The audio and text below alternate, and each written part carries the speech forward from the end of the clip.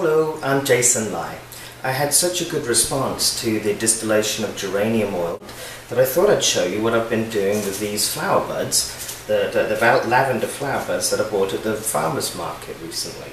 Lavender has a much higher yield of the oil, so we should be able to see, excuse me Zoe, plenty of it separating out in this separatory funnel here when we start the distillation. So let me give you a quick rundown of the equipment. So what we have here, this is a heating mantle from a laboratory. This here is a 2 litre round bottom flask that fits nicely inside. And we just put two stoppers loosely in there. This here is a separatory funnel. What's special about it is this piece here, which is a pressure equalizing bypass. And this enables the vapor carrying the oil and the water vapor to come up around the valve here and up to the condenser, which we're going to put on top. So that goes there.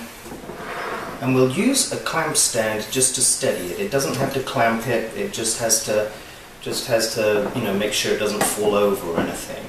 The less you can clamp glassware, the better, I find.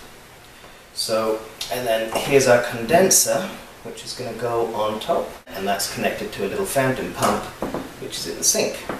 So let's use a funnel to get the lavender flowers into the round bottom flask, and note that the heat and everything else is off at this time.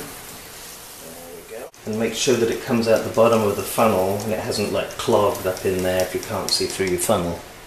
So we've got a fountain pump in the sink, we'll put some ice in there, and that of course is connected up to the condenser for when we run the cold water through it. Plug the pump in. There we go.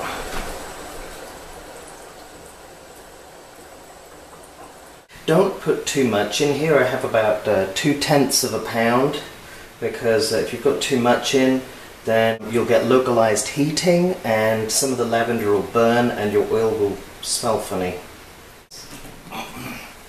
Alright, we've connected the power to the heating mantle now. And we're adding ice. So the liquid is beginning to boil. You can see it dripping back down there, and the vapor has started to enter into the bypass here. Hasn't quite reached up to the condenser yet, but we should start to see liquid dripping back down here. Make sure that this valve is in the off position. Oh, yeah, here we go. Yeah. Let's have a look, see what's going on down here. Bubbling away. Oh, yes, that's looking good. Here we go. You can just start to beginning to see the oil layer forming there.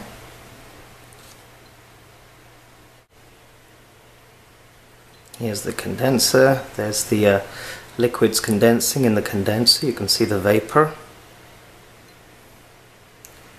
And down it all runs.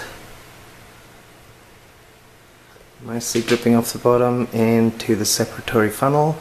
Ooh, and there's some oil forming already. And this is all bubbling away down here nicely. Great.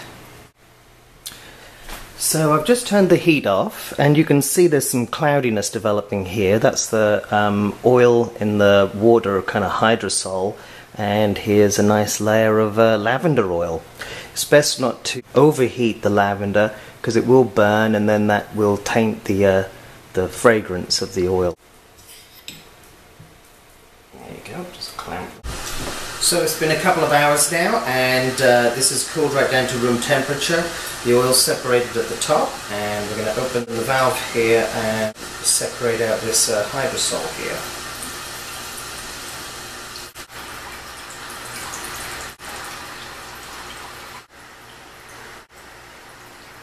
If possible, you want to get the interface of the water phase and the oil phase trapped within the stopcock here. That's tricky to do.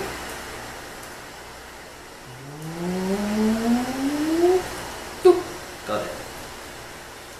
So there's the oil, and here's the hydrosol. hydrosol into an empty spray bottle. Smells great. Oil.